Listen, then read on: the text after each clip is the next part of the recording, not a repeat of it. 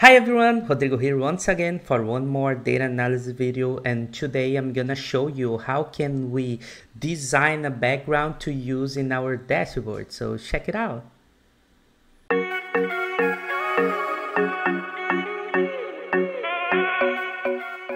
Guys, here you already seeing my PowerPoint screen. So first of all, we have just to move in one step back because I have to show you this dashboard. This is a picture that I've collected from Dribbble website. If you don't know how to use Dribbble, how to collect this kind of picture to use as a guide for you to design your dashboard, just move to our YouTube channel, DR Digital Transformation, and then you will see these two playlists over here. As you can see, one is called PowerBI for beginners, the other one Tableau for beginners.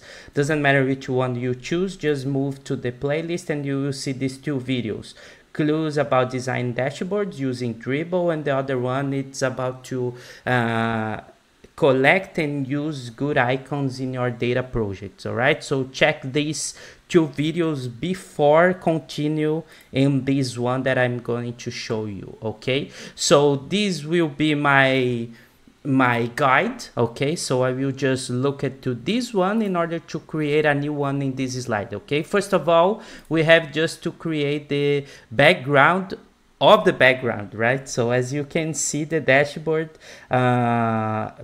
behind the dashboard I can see the gray color, right?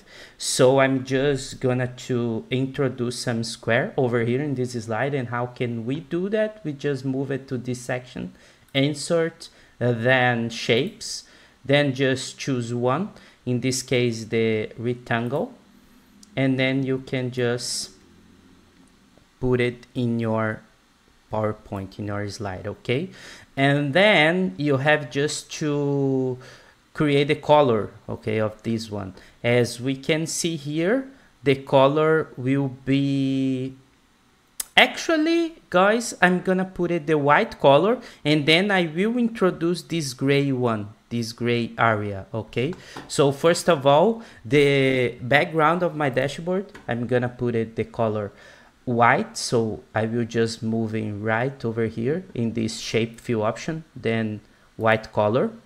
And then there is another option about the outline. All right, so the outline here, as you can see, is already blue, and I'm gonna put it light gray, this one. Okay, I'm using these grid lines because it's better in order to align my shapes, my formats, my pictures, everything that I will just introduce in this background. So I recommend you to use the guidelines. All right, to just include these guidelines, just move into this part, design, no, not design, the view section, and then grid lines, this one.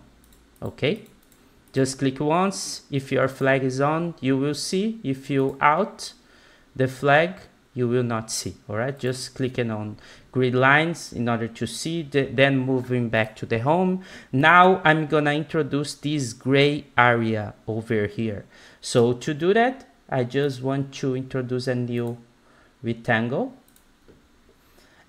Now I'm gonna put it this rectangle over here and connect it with all my other shape. Okay, and then I will just colorful this one as light gray and without outline, no outline. All right, now as you can see, I have the background and I have the gray area.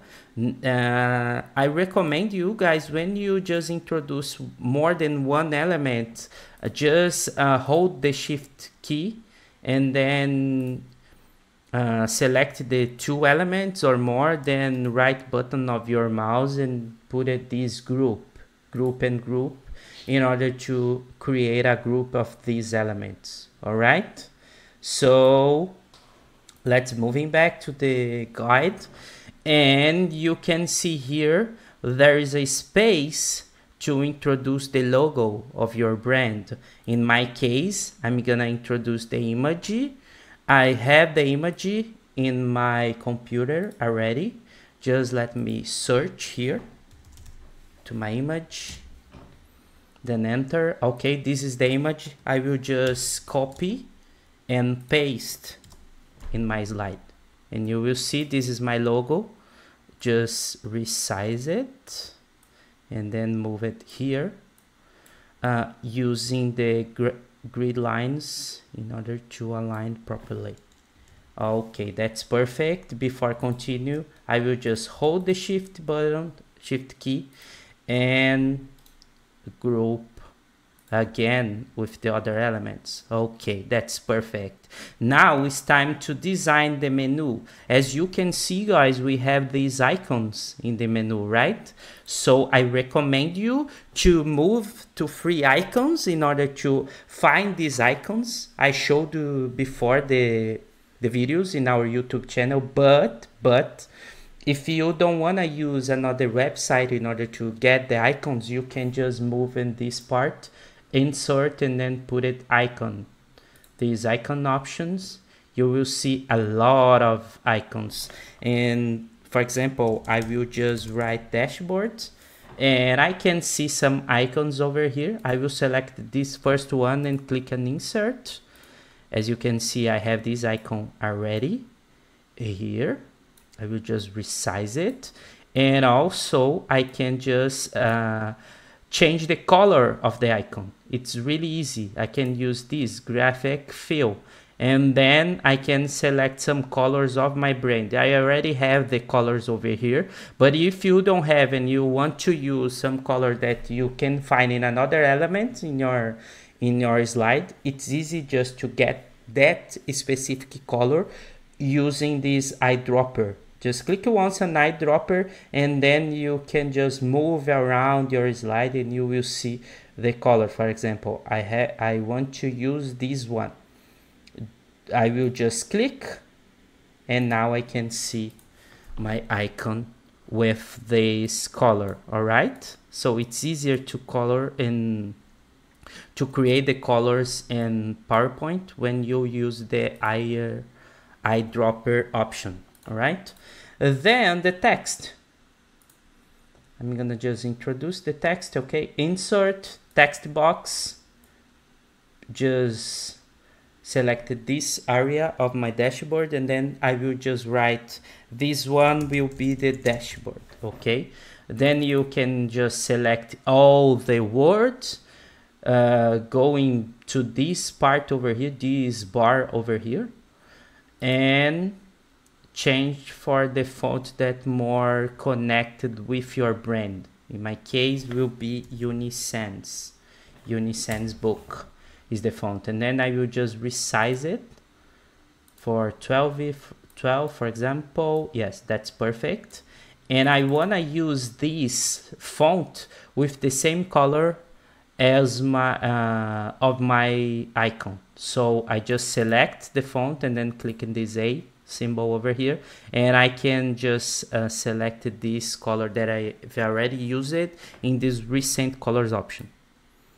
Okay, now I have the dashboard. All right, if you want to introduce more icons, you can just move into the insert icons and then the other icons and continue your design. Right, I'm here just showing you the first steps to design. Now it's time just to create these blank areas in order to prepare our background to receive the graphics, the charts. All right, in order to receive the charts after you introduce this background in your self-BI platform. So in this case, I'm gonna change a little bit. I will just insert another shape, but instead use this rectangle option, this fourth rectangle option. I will just move in right twice, and I will see the rectangle rounded corners. This one I want to use it, then I will just put it one here, 1 2 3 4. Okay, this one. And when you want just to keep the borders a little bit less rounded, you can just hold and move this yellow circle over here. Okay, I will just click once, and then that's it. This is perfect. Then just change the color, no shape, no outlines. Okay, this is the first one. I will just be careful that I've used the same size, the same space between the border and the beginning of my element. So in this case I can count. So here we have, I just zoom it, okay guys, using this part of the PowerPoint, this right down over here. 1 2 3 4 over here. 1 2 3, oh, not 4 here, less than 4. Okay, just move it a little bit down. Okay, 4 here, 4 here, perfect aligned. All right, so I will just create more space over here, then copy and paste and introduce the second one over here. When you just move it, you will see that PowerPoint already create some connection between and calculate the gap between these two elements and the bottom part of your element and the border. Okay, as you can see here, I have the perfect size over here, the perfect gap between both sides. So I will just drop it, then one more, copy and paste and align with this one, counting 1 2 3 4 over here, and then holding this left side I can just move it and I will see, okay, this is the perfect gap between these two and this part. Then copy and paste one more and drop it over here. Okay, all the 4 elements are perfect aligned. So now it's time just to select all the elements to group, okay, in order to save this picture to use as background in our BI, self-BI platforms, such as PowerBI or Tableau. Okay, how can we select it all? Just hold the key Control and then A, and it's like Control All, and you will see all elements selected. Then right button of the mouse, demising one of the elements, and then group.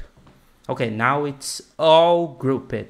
Okay, then you have just to copy this group, then click outside to unselect the element, then click with the right button of your mouse and then paste this